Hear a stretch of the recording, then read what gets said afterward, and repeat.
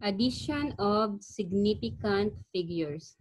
Reference, Basic Chemistry for Senior High School by Dr. Magno.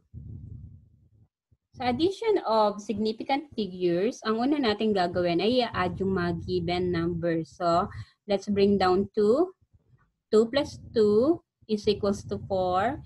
0 plus 0 plus 2 is equals to 2. Don't forget the decimal point. 2 plus 5 plus 6, ang magiging sagot niya ay 13. So, write 3 and then carry 1. 1 plus 1 plus 5 ay 7. So, ang naging sagot natin ay 73.242. Ang rule sa pag-a-add ng significant figures, dapat ang sagot natin ay nakabase kung alin yung may pinakakonting decimal places.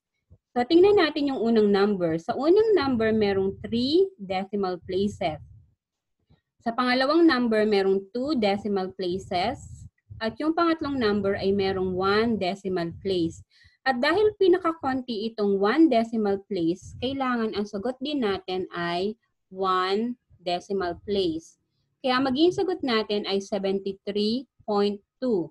Ngayon, i-round off natin. Dahil ang katabi ng 2 ay 4, ikikip lang natin yung number 2. Kaya ang final answer natin ay 73.2. Another example, 4 plus 2 ay 6. 6 plus 1 ay 7. 0 plus 3 plus 8 ay 11. So write 1 and then carry 1. Huwag kalimutan ng decimal point. 1 plus 5 plus 1 ay 7.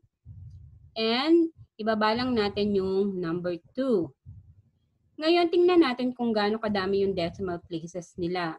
Sa unang number, merong 3 decimal places. Sa pangalawa, merong 2 decimal places. At sa pangatlong number, merong 3 decimal places. Dahil pinakakonti ito at 2 decimal places lang siya, dapat ang sagot natin ay may 2 decimal places. Ngayon, kailangan natin siyang i-round off. Yung 7, ang katabi niya ay 6. At dahil 6, kailangan mag-increase ng 1 yung 7. So yung 7 ay magiging 8. Kaya ang magiging final answer natin ay 27.18.